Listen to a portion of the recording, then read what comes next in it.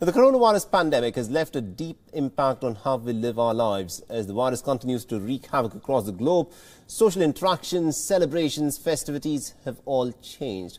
We'll leave you with this report. Thanks for watching. Did this Father Christmas say where he was going?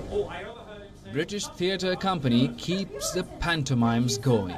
We must be on our way. Well, leave me now. Pantomimes are musical comedies staged during Christmas. Fine ending. Much better than the one. Birmingham stage company partners with horrible histories. Something better than a measly old book. Families watch the play from their cars. The day that follows night, short as the whiskers on the cat.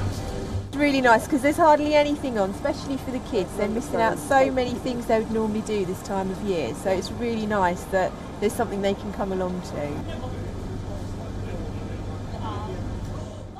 A saving grace for actors during the pandemic. I think most of the actors that are performing in the show have not had a job since March. They've been stacking shelves and driving lorries, and it's great that they were able to find work, but they're so excited to be on stage again, doing what they're so skilled at, what they're so proficient, what they've been doing, some of them for 30 years. And we're really excited for theatre to get back to normal. Who knows when that will be, because it might be a long time. The production follows all COVID-19 regulations. Crew in bubble since rehearsals began.